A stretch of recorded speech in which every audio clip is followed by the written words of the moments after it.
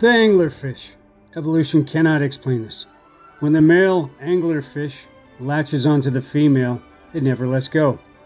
And slowly it will morph his body into hers, becoming one single fish. They also begin to share the same circulatory system.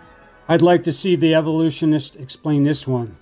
This radical biological union doesn't scream random mutation or natural selection.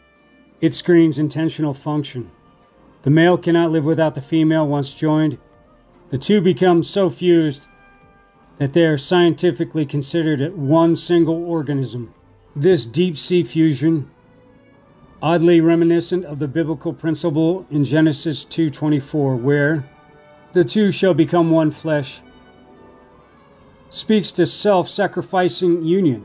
The male gives up independence not in weakness, but in devotion. God's fingerprints can be found in the depths of the ocean.